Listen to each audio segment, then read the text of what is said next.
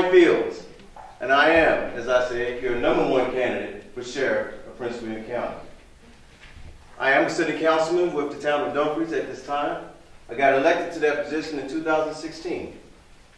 A little over 30 years ago, I initially signed up for the Virginia Army National Guard, and I'm still serving. I served the role of staff sergeant there, and that brings leadership.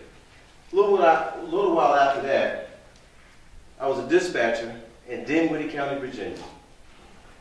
I went on from there to be a deputy in Petersburg, Virginia, and years later, a campus police officer at Virginia State University. At Virginia State University, I was taught how to be a community police officer. There are 4 major entities that we dealt with there at Virginia State University as a campus police officer. #1, we have the student, the faculty, the staff, and most of all, the community. Even though the campus is a community, what happens when the kids go outside the campus? They call us. We have to go and work with the community. We work with the local jurisdiction all around, which that area is down in Petersburg, Virginia. So we work along with Petersburg City and Chesterfield County. I took that experience and came to the town of Dumfries, where I was a police officer there for 8 years. And as Amy mentioned, I've ran across her a few times in the courthouse. That shows experience in working with the county sheriff's office, working with the county police department, and working with the Commonwealth Attorney's office. I've had cases that go to grand jury there that I've worked. I've taken that wonderful experience, and now I work at the Department of Justice as a U.S. Special Deputy Marshal. And I still interact with government officials, government employees, and the general public. With holding all these positions, I believe that I have the most experience to be a sheriff of Prince William County. As a town councilman, I not only work with the town of Dumfries, I work with the elected officials in this county, your delegates, your congressmen, your senators, and your Commonwealth attorneys. We all have to talk, we all have to get things done, all across the county. I'm not just stuck on the East End, I love it over here in the West End as well. I've come to visit in the West End. I've come and share with you a couple of times in the West End. You've seen my face. You know who I am. If you don't know, I bet you know after the night, right? Also, my time in the Virginia Army National Guard is leadership. I spent time as a MP, a maintenance officer, and one more a truck driver. And I also teach anti-terrorism. I've taught that to many soldiers and civilians. I've offered that class in the town of Dumfries. And it teaches awareness.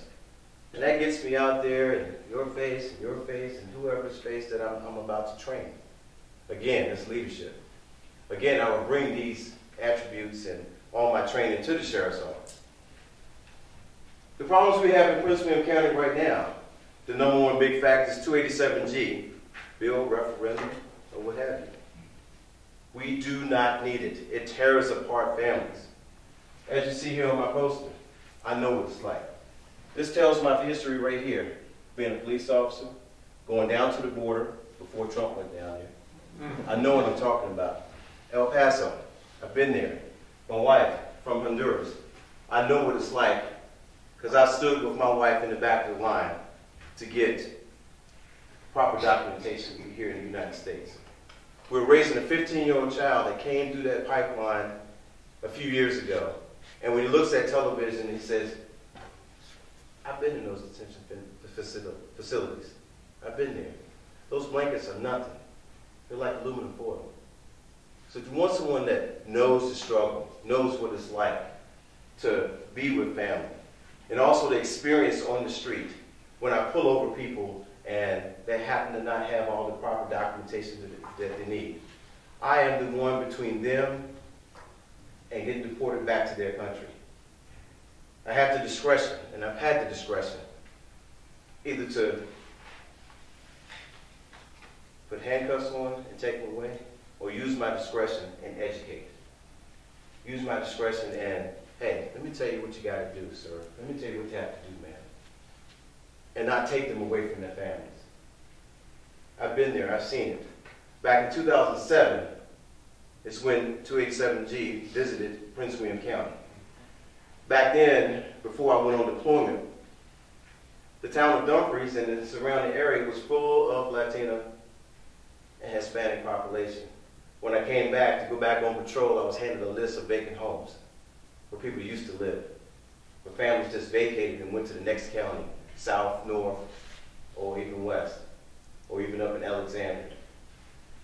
I've seen it, I know what it's like. Our homeless problem that we have here in the county, it's not about kicking them out, it's about helping them. It's about being there for them, because they need protection too. They need a way out as well. They need someone to listen to them, to know what it's like, or to just give them a friendly smile, a friendly hug, or just something nice and warm to eat. A nice blanket or something like that. We also in this county have a gang problem. Now I know a lot of that may come from the effects of the 287G.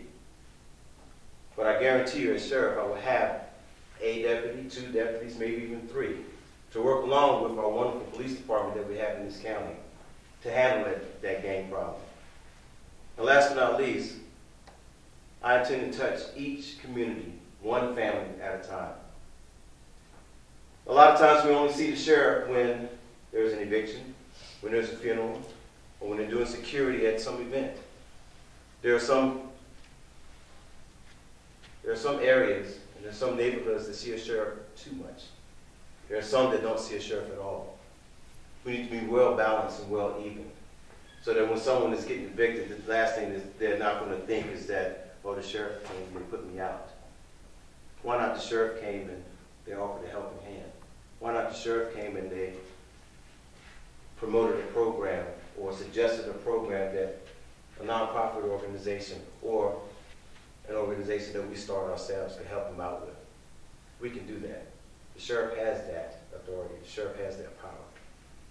Yeah, as you go around the county, some people may say, well, who's the sheriff now? Well, I guarantee you, you know who I am if I'm sheriff. You would definitely know Brian Fields. So, again, I say thank you. Thank you for your support. Thank you for having me come out and talk to you all. And is it question and answer now or later? You have 2 minutes left, so if you want to ask, if anyone wants to ask any questions. Any questions for me? Silence, I say. Sure, Brian.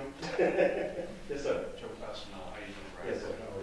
Tell us a little about your experience in the county and in law enforcement. Well, again, the town of Dumfries Police. I came here in 2006 as a police officer.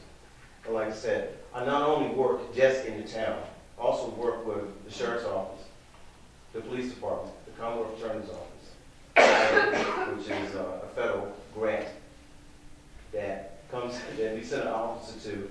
We had an officer from the town of Dumfries there. There are a lot of times, as on patrol, one of these units that are undercover or doing whatever they have to do will call, hey, is there a Dumfries unit? You best believe Brian was always there. Yes. When they had something special going on in town that everyone is not supposed to know, I was the one that could be called. Hey, Brian, we got such and such and this, that going on in the town. What do you know about these individuals? What do you know about the suspect? And I can give them that information. Also being on town council, as I mentioned before, you're still in touch with government officials all around the county. I bet you every delegate in this county knows me. I bet you every senator that represents this county knows me. And our congressman knows me as well. So that's my experience with the county. That's over a decade, if you put it together. Work right here in Prince William County. Anyone? You're going to stick around after, right? Yes. Single? Okay. All right. Thank you so much.